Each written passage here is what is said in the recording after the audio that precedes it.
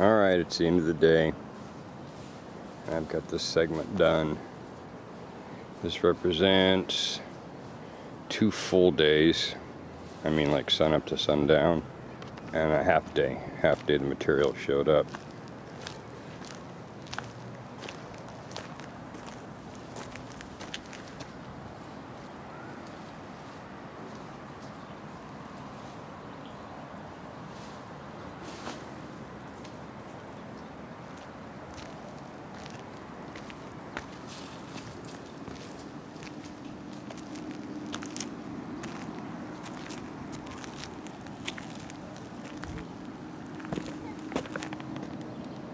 Pretty straight rows. And there's a big hump there because that's the porch underneath, and there was just a tiny bit of difference between this roof and the porch roof because they used different wood. I didn't bother adjusting it.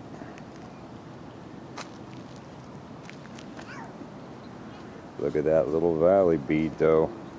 Pretty impressed with that for my first time ever. It's exactly like how the pros do it in the videos. I did run into a little problem up there. I was up here doing the valley and didn't realize that I hadn't completed all these rows, and I had to pull a couple pieces up. And then I just put my pieces in the valley I needed so I could finish that edge and hoped my other ones would line up, and of course they didn't, but it's okay. They're all overlapping and it'll be watertight. Nobody can see that part from the street or anything. But yeah, if you look at the lines right there at the end, you can see my mistake where I ran off course. I was following the tar paper line, which was a mistake because that wasn't put on proper, or not linear, not in line with the roof peak. It was a little off. It is really quiet up here. This is such a sound deck now. You don't hear anything. You don't even hear your footsteps. Before it was like you hear boards creaking and things moving.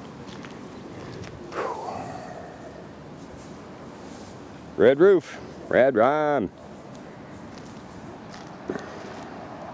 I'm done for the day. There's still daylight out, but I just finished this part right here and it doesn't make any sense to pick up any farther.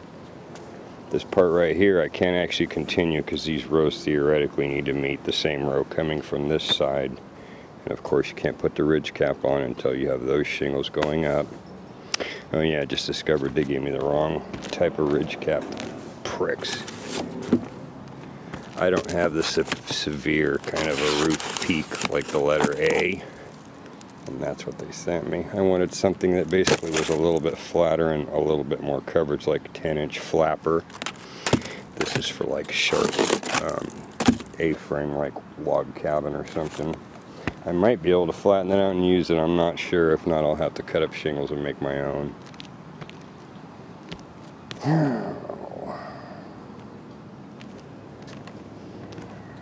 So the next piece of business in the morning.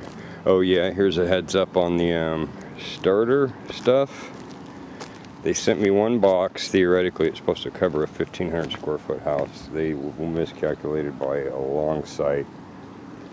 Split them in half. It only equals 36 pieces, 36 inches long. It was enough to do the front of the house, but not the back, so I'm going to need another box of the starter shingles, or I can make my own shingles by cutting half of it off. I think that's going to be a lot of work, so I'm probably just going to get another box from them. Maybe return those ridge cap ones and do something. Alright, that's where we're at today. Yeah, I'm going to do this part, and then the front of the house will be done. This has already got the starter row around, and I've got my metal flashing right here for around the fireplace. And that little section right there, I got more flashing for this because I actually made a mistake and I put my flashing underneath the paper. You're supposed to put shingle, flash, shingle, flash, shingle, flash, and I misunderstood and put it all under here.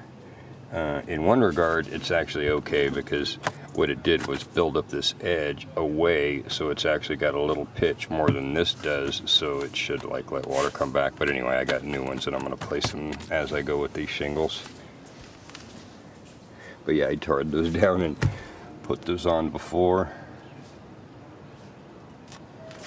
I was following a This Old House video and they got it wrong. They also got it wrong about the drip edge.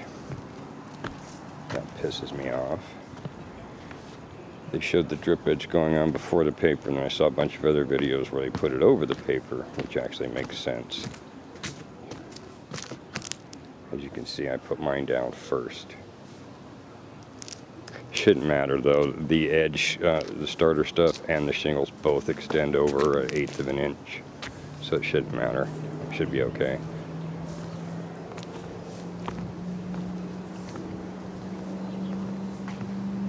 Seems like I've used an awful lot of bundles already. There was 50 of these.